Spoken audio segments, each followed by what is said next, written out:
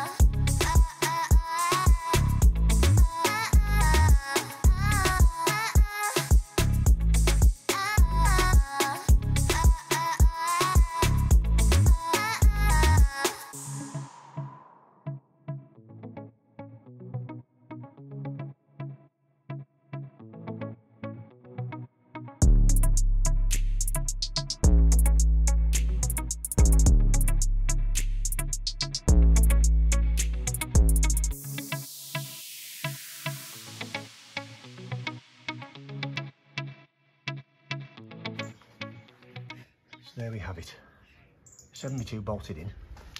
I put the round side on this side because there is more rafters to go in this side because of the doubles for the velux. And if I hit it the other side, where the threads are sticking out, then so be it.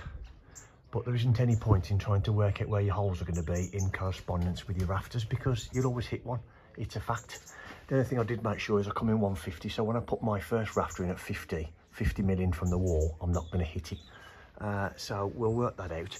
If I then have to take the thread off with my little grinder and then notch over the top, then that's what I'll do to make sure it goes in the right place. But the advantage we have, guys, it's bird's nest on the top of that steel, so it's not going to affect any structure if I take a little square notch out to go over the top of the bolt. Not a problem at all. So now what I'm going to do is I'm going to get this roofing square out. As you can see on the screen now, I use their app, which is great. So you just need, first of all, you need your span width, which is outside to outside wall plate. Then you need the thickness of your ridge. In this instance, I've got 0. And then it then works out that you need the pitch of your roof. So I'll show you how I do that next. And then you add that into the app and off you go. But for this example, I've just typed in 30 degrees. Check it out, and you haven't got to get up on the roof again until you put your first rafter on. So let's have a look at that first, of working out. You're getting your pitch sorted. What my dad's doing first is just getting ourselves a centre of that steel, which ultimately is the centre of our ridge. So there we are. We'll measure to that first.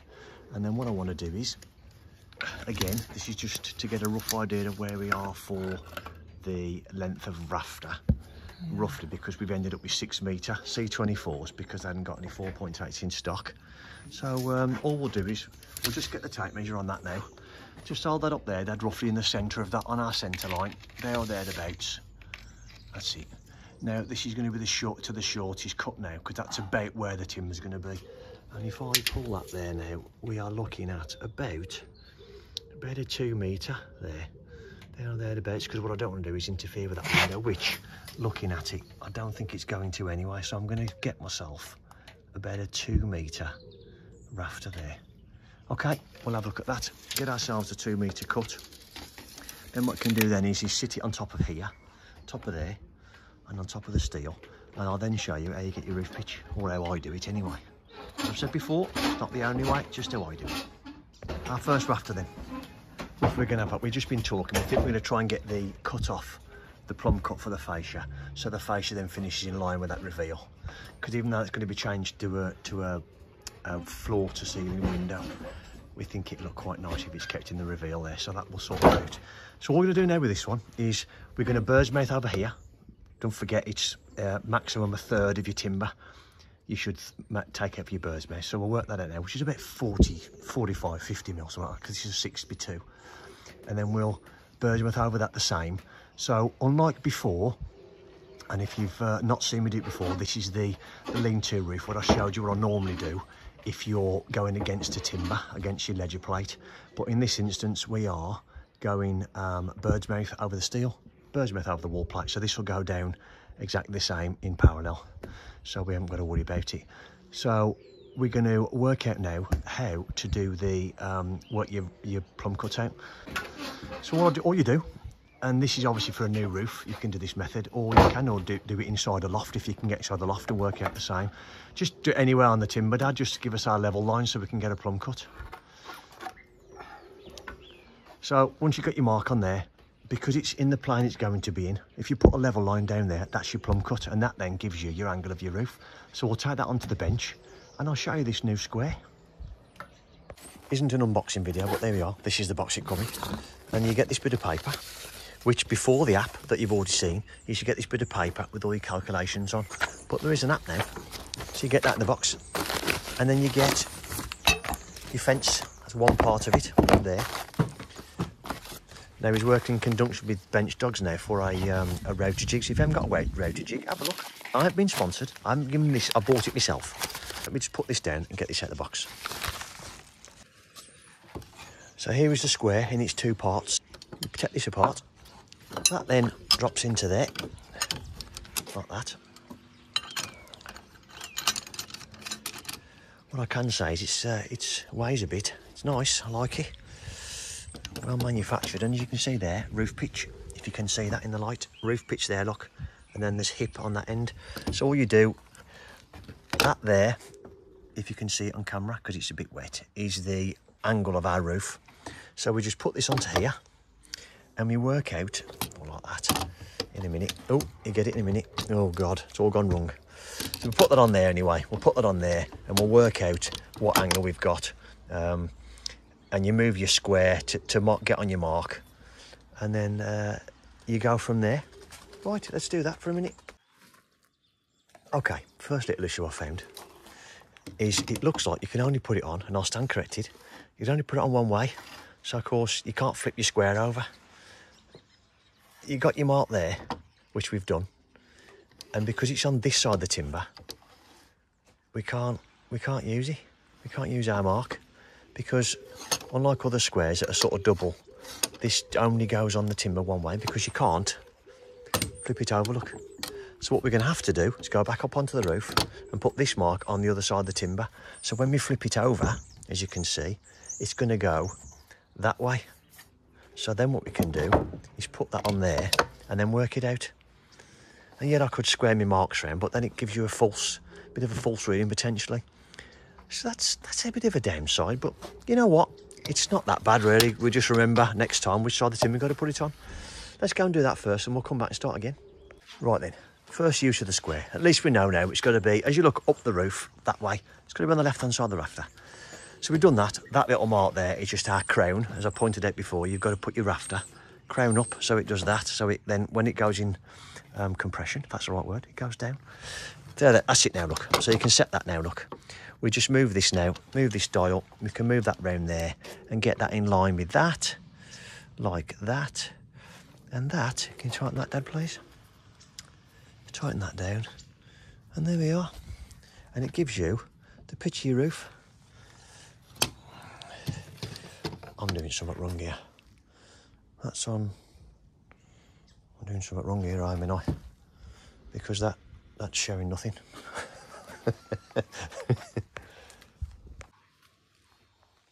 Okay.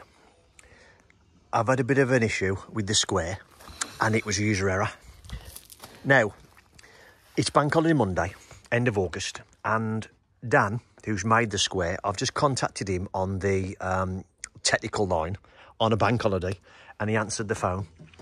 He's then allowed me to WhatsApp him to explain to me, being stupid, how I couldn't work out in my head why this didn't line up. Now, it's because if you, like me, is used to a square that's got two sides, you can flip it round, do it whatever way you want.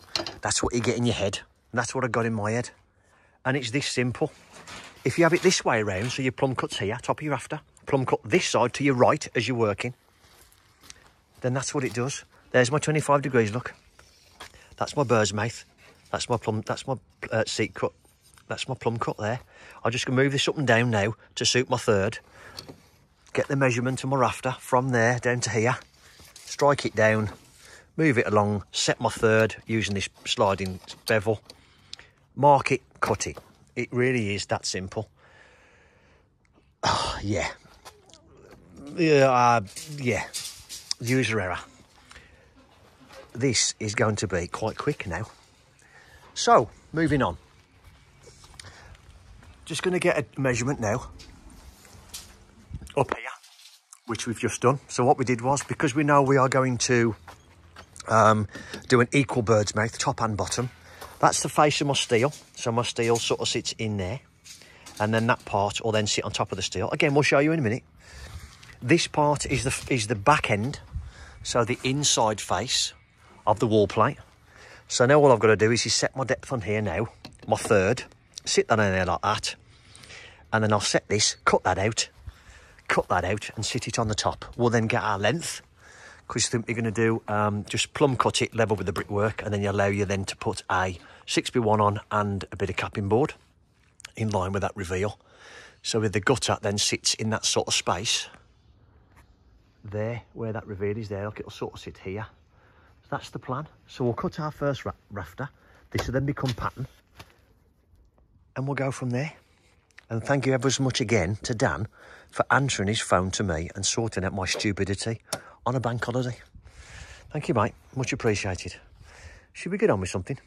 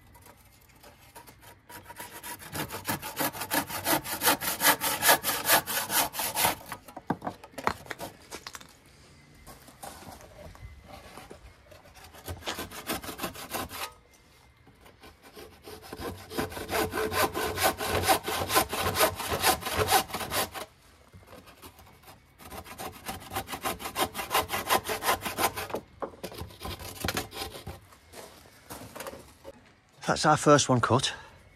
Nice and tidy bird's mouth. And we are up there, nice and tidy again.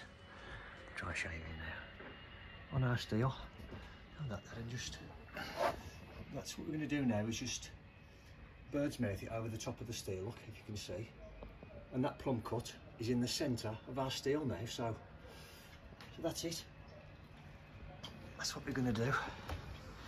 So we'll pattern cut all we'll do now. We'll get this, because that end's fixed in the wall.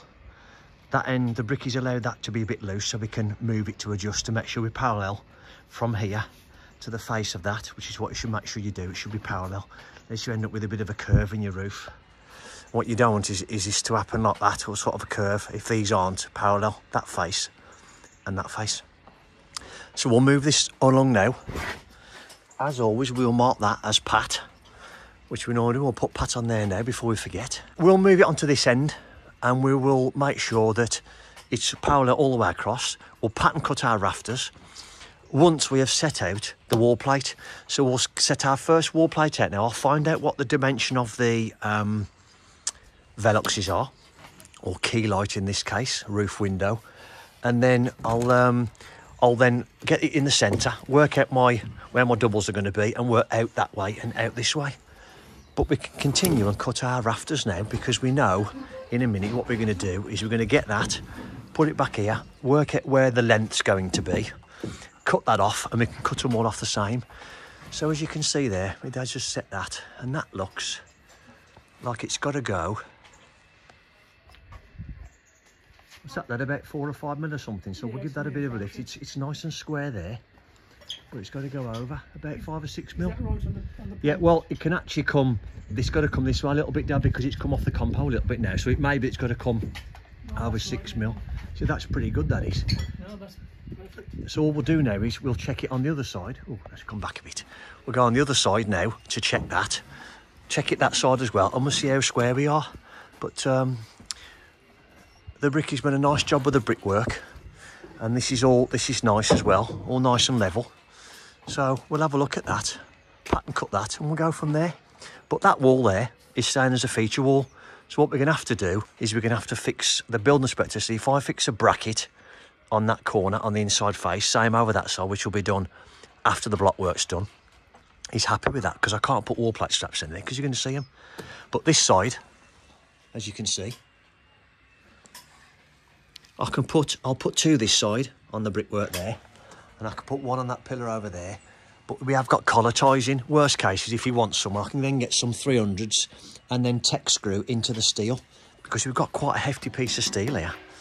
But we'll have a look at that. We'll chat with the building inspector, and we'll go from there. So we'll carry on now. I shan't show you any more now until we start setting out, and we've got all these veluxes set out, and we'll start installing some rafters. So we'll crack on, because it's gone a bit dark over the back of Bill's mother's, as the sound of Black Country. Let's carry on. So we've got our first 4 rafters set. So one that end,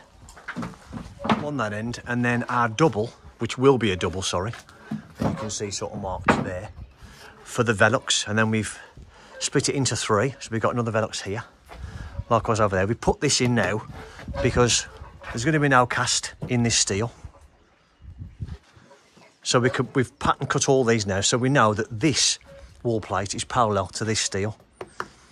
Now, if you were doing a timber ridge, what we'd have to do is you'd have to do 1 that side, 1 that side, because if you don't, what can happen is, if you load one side, your ridge will do that, and then you'll struggle to push it back when you put this one on. But because we've got a steel, this is perfect for us. So we can just do that one like that, load all this side. So what Dad's doing now is we've got pattern.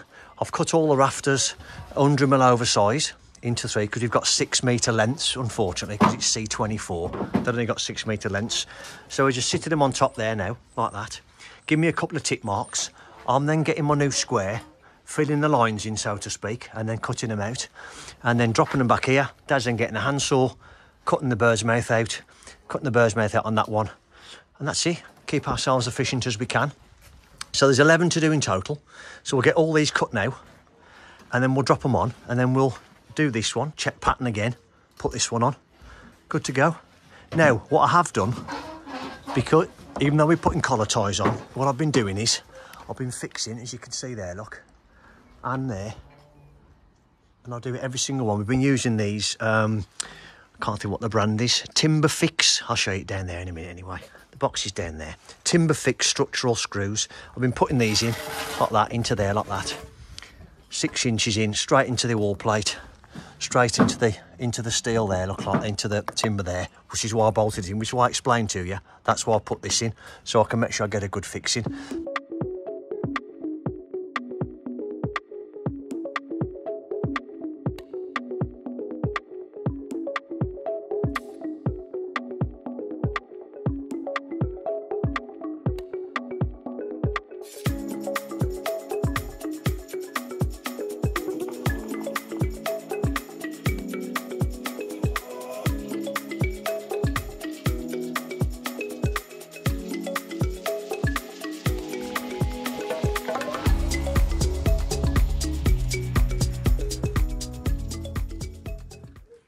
Okay, all this side, this, as I look at it, left-hand side, rafters are all cut. We're going to put them all on now. We'll stop for something to eat. Then we'll start on the opposite side. So let's do that.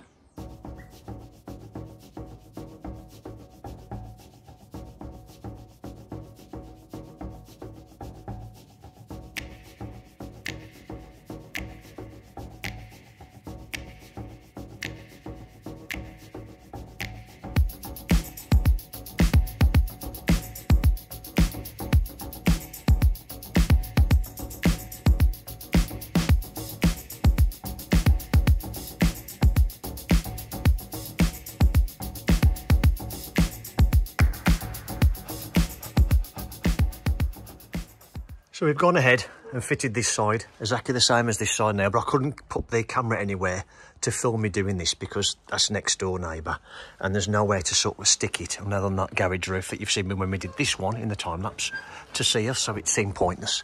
But all these are all nice and tight, nice tight bird's mouth. And then as you saw or as you can see in the footage now, we then timber lock into the top, as I said to you.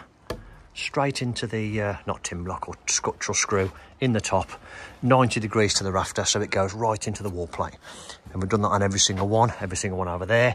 And I'll repeat exactly the same to these, but these are all tight, nice and tight. And then I've temporary fixed a nail into there. And then I'm gonna get a timber lock then again, 90 degrees down here into this timber, which is what it was there for. Okay, so now what we're gonna do is, we know we've got to put a collar tie in, and we know we've got to have 125 to 140. There's debate at the minute what the plans say, which is right. So we're going to come 145 from here to the underside of our timber now. What we're going to do now, if I can sort of do it one-handed, is we'll pick one of these. We'll put a piece of timber on there, which is 45mm, like that, and then we'll get ourselves level, which is there, and then we can then mark on there, and that'll give us the shortest length, or what will be, of our collar tie, because the collar ties are going to go from here to here, and then a big splay cut, and then back across. It gives plenty of fixings, and we've got some coach screws for that. So we're going to go ahead and do that, because we need 2 hands, or 2 pairs of hands. So I should put the camera down, we'll do that, we'll get a collar tie cut, and we'll show you what we're doing with that. That's pretty much how we're going to do it.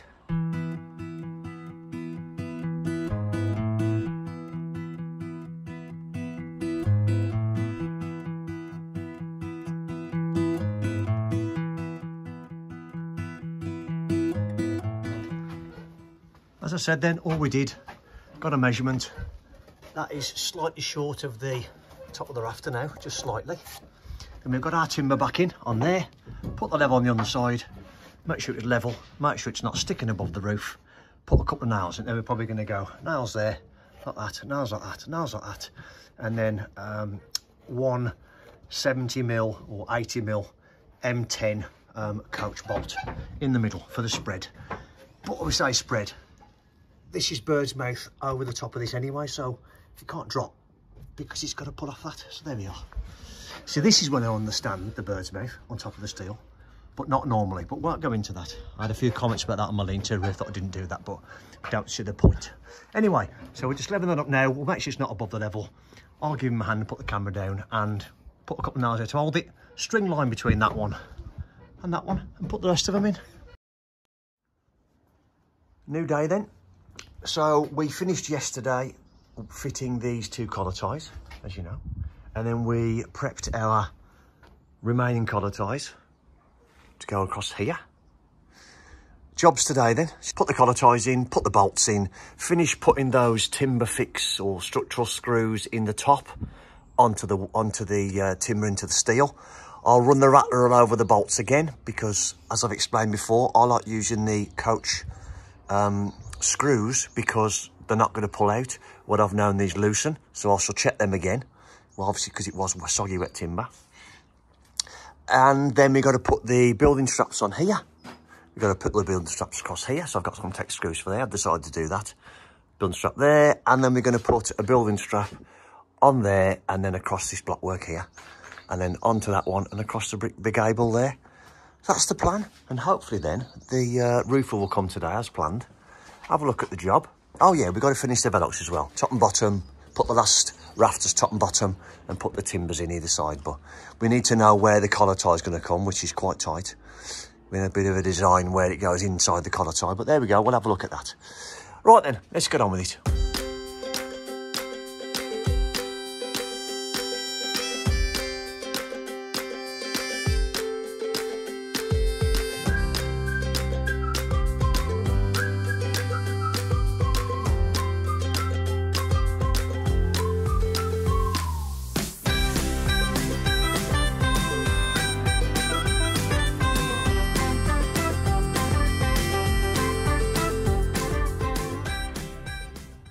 Collar ties are in, and I'll stop the time lapse because, do you know, sometimes you think, oh, we'll do this instead, and then you frustrate yourself because it seems to take you longer, even though it didn't.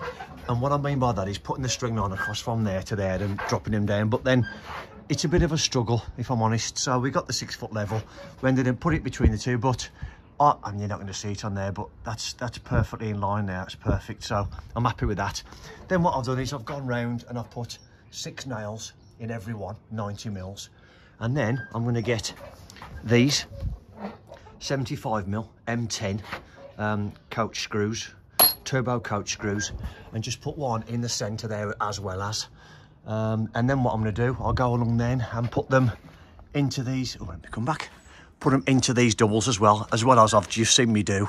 I think I was time lapsing. I've put double nails all the way down, and that's about every 200, every 250 mil for the doubles, as well as the coach screws. Right, what my dad's doing now is using these. Go on, Dad, carry on, Dad, carry on. So using these, what are these, 60s, Dad? 70s? 60 mil hammer fix, straight into the blockwork. I've said it before, you're meant to do maximum 150 up from the bottom of your strap. You can't get any more than that for fixings wise. And then I normally go 1 per block, and apparently that seems perfect. Then what we'll do is we'll make sure that's tight on there, and we'll put 2 inch 10s into the top of the wall plate as well.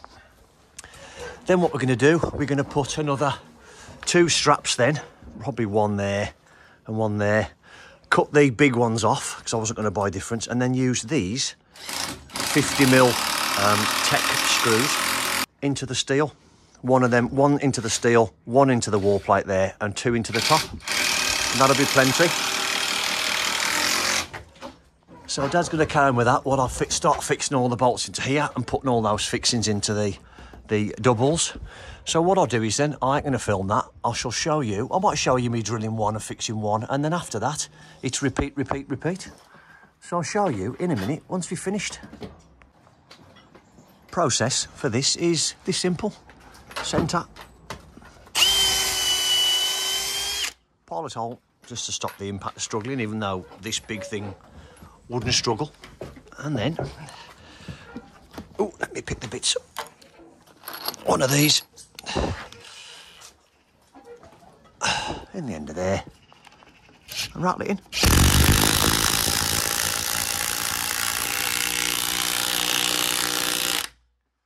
I don't know about you, but I reckon that's got that collar tie. What do you reckon? I think so. Right, so we just thought we'd show you these. We've done the one behind the camera there. We just thought we'd show you these then. So these are tech screws and these are designed for biting into metal. However, because it's quite thick, we've decided to do a powder hole first. So all you normally do is you normally make sure that your powder hole, can you see that on camera? That the bit is as wide as the shank and not the thread. Now I know that this end bit there is designed to bite into, but this is a bit of a helping hand really. But that bit is exactly the same size as that one. So what we'll do first then, start this off.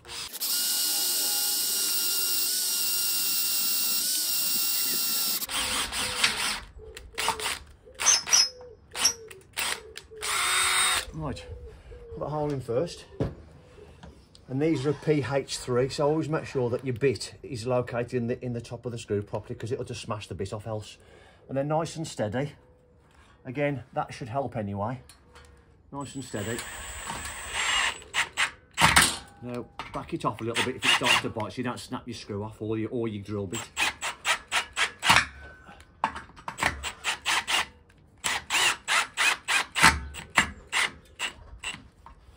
And I don't think that's going anywhere, do you? No. Excellent. That should keep the inspector happy, shouldn't it? And if it doesn't, well, finish the bolts in. Put all the bolts in there, look. Up there, up there, up there. So there's 5 in each side. Bear in mind this is only a 2 metre in total rafter from top to bottom. From the top of there all the way to the bottom of there is only 2 metre rafter, so 5 of them in there I think's adequate. So like I say, I've put them in every double, as well as the 250mm spacing double 90mm now, as well as. You would have seen on the footage that we put these in, tech screws in there. One of those in a steel is adequate, more than adequate. One of them in there, strap that side, and now what we're doing is we're putting the strap this side, and we put 3 2-inch 10s into the wall plate, and then put that across there. Now, before the comments start to come in, I know this isn't what you do. However, this is a feature wall. I've spoke to the inspector, and because it's collar tied, and the fact that I am putting those timber lock screws 6-inch into each one of these, as well as they're happy that it's all together. Now that'll go into there like that, so that'll stop any pull. But don't forget, you've got that, you've got the collar tie, you've got the bird's mouth over the top of the steel, you've got all that, and it's all linked, and this is strapped as well, so there's no splay possible. Anyway, I'm not going to fight my case anymore, because this isn't my decision, this is just what they've asked me to do. So we're going to put another one of those straps this side as well, but there's no block work there, so what we'll do, we'll rattle it into this one nice and steady. And then when that block work goes in then, before they come and dab it all, I have said to him, I'll happily come back after work, put another screw in there, not a problem. Or he can put it in. So that's what we're going to do. But don't forget, we're going to have these straps going across here as well. So we've got to put some 4x2 in here, which I'll show you in a minute, to carry the strap, which is like a gable end strap, which what happens is the strap goes over the top into the block work, and then comes across on top of the rafters and fixes in. But I'll show you what I mean anyway in a minute. They're just gable straps. Other than the Velux now, or the 3 Veluxes we've got to do, which, as I've already said, we've got to put a top rafter on, bird's mouth over the steel, and a bottom one on, bird's mouth over the wall plate. I've just finished putting the straps on, so all we've done is we've worked out where the coarser bricks are going to come. So there's 2 coarser bricks under there, so I've set that now, so 2 coarser bricks on there, and that gets built in. I've then put a piece of 4x2 in, and it should go across 2 rafters, which it does. Don't see the point in this wall plate strapping, because the size of this from wall plate to top of gable is about 800mm. There's no way on this earth it's moving, but they're in. I've put it above the roof, so it's not going to fit any insulation. So I've done that. I've just finished putting all these structural 6-inch structural bolts in, or screws in, sorry, into the timber. I put in the steel. I did have to rattle these again. They were a little bit loose, believe it or not. I did them yesterday, but it was soaking wet. Of course, the heat today's dried them out, and yesterday. And I did have to tighten them again, which is why I don't like using them, because you can never guarantee they're going to stay tight. Yes, you could double nut it, but even then, it'll still loosen because the timber shrinks if it's soaking wet, especially if you do work in the winter. So be mindful of that, which is why I prefer to use those things there. Anyway, enough said about that, enough said. What we're going to do now is, the roofer's coming in a moment and we're going to discuss with him with regards to the bottom of the Velux, so I can try and get it sort of gauge for him for his tile to save him struggling. And then we're going to work our way up, but we are going to have a bit of a detail, and I'll show you that now. We are going to frame this in a minute anyway, as I've just said, but as you can see from here, or you might not be able to, let me turn this way so it's not in the sun. The gap between the bottom of the collar tie there now and the wall plate isn't enough to get us a Velux, but we want 3 Veluxes in here, which is fine. What we're going to have to do now is we're going to have to just get our Velux centralised, or sort of sitting in between there, which then means you're going to have almost like a step detail, which we can't get away from that because you can't get a Velux small enough to go in there, and they want Veluxes, so this is the compromise. But it's going to be a bit of a funky detail, but a detail is a detail, and it's sometimes you got to do these things, just try and make it look as best you can, which I think it look quite nice. A nice bit of nice detail in the roof, I think. But I'll stop babbling on and we'll see how we get on. Okay, we've had to stop and rethink a little bit because I went to sleep last night and then woke up this morning and forgot what I was talking about yesterday.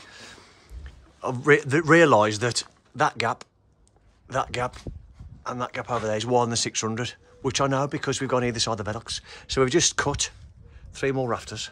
We're going to drop one in there, in that gap there, in that one and in that one. So we'll put them in, and then yes, we are finished. And then what we'll do is we'll line the little stubby rafters above the Velux in line with them to make it look nice and tidy. That's what we're going to do now. I'm not going to film it because it's just samey. And then yes, we are going to go into structuring the Velux. Right, then it may be difficult to show you what we've achieved here in terms of putting our first timber in, which is then forms the opening up there like that for the Veluxes. The roofer came and it's rained, so we stopped filming, which is why we've filmed none of this basically. But what he said was he wants 13¼ inches from here to the top of his first lath, which is there, that line there. Your lath has got to be 130, 120 to 140 down from your Velux. Now that's the Velux there, look. That's the Velux. So that's 130mm we've gone from the lath to there. So that's what the instructions say. Then all we've done is to try and put these in the way they're meant to go, is we've then got the plumb this down, look, like that with a level, and then come to this corner and then step this first one back. So then what it means is, when you look from underneath, inside of the Velux will be up there, and then that groove that's around the Velux then will come down. It'll actually be further on, it'll be further up there, so it'll probably be about here.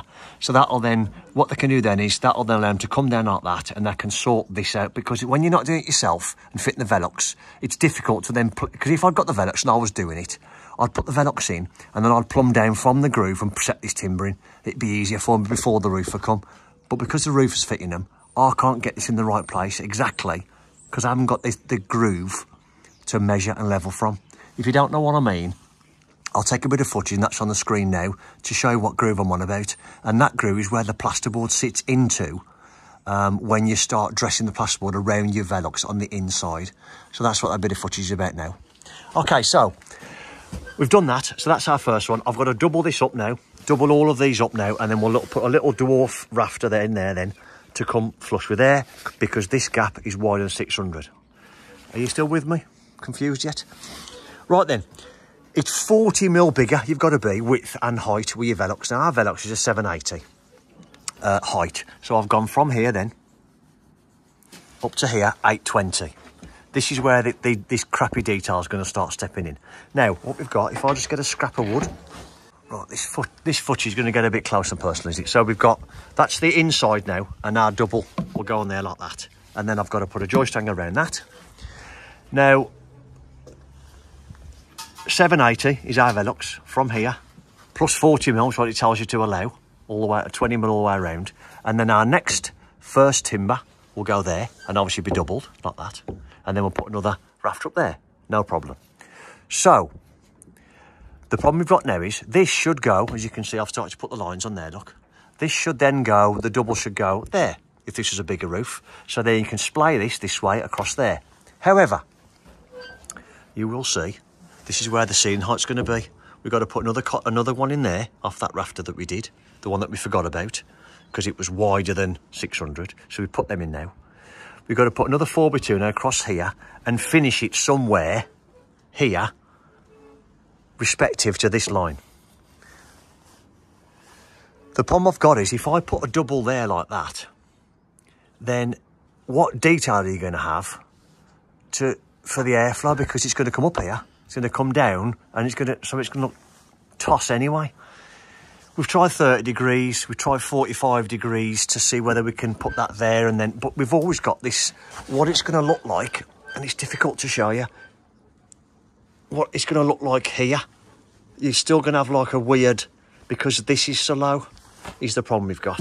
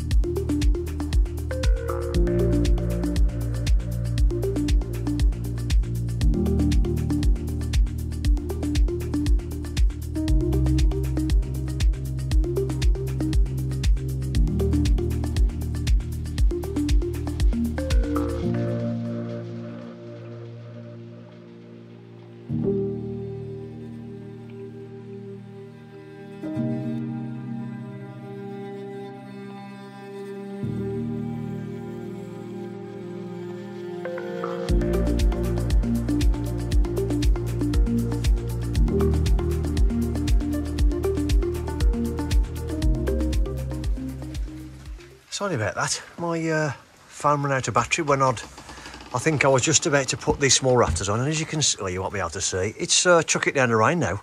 Literally the last 20 minutes, and then the clean up, and it's chuck it down the rain. So we've had to take shelter in his garage. Got left there, we've got to take these two straps off that we bent them up out the way for now. And then I think what I'll do is I'll step out into the rain, I think, to show you. And then what we've got, we then put the top ones on there, look. And what we've done there is that timber across there is difficult to show you. But what we've done is, if I just get up on here, see the things we do for YouTube, I'm soaking wet now. So what we established was that was the Velox there, look. And then what we could manage to do in them is get 30 degrees without it looking really stupid. 30 degrees from there to there. And then this then goes from here to here, 30 degrees, so all the way up above a slope there, and then that goes back to the ceiling again. And that's what we think is best. 30 degrees from the plasterboard groove around the Velox, across there, touch that edge, touch this edge, and then go across there. See all the spots on the camera now. I think I'm going to have to get out the rain now, because you've still got to tidy up. Rubbish. Got to tidy up, look. Chuck it down the rain. Happy August sunshine. Wonderful. Well, I'm going to leave you there now then, because I've had enough, if I'm honest. So if you've got any more questions, then feel free to ask them. But I'm going to go home now and get a change of clothes out these wet pants. Ta-da! So I'm back at this gable end roof for the second time since I finished. First time was to put the two joist hangers on that I missed. That's just unfortunate for me. Stupidly counted the wrong and was too short.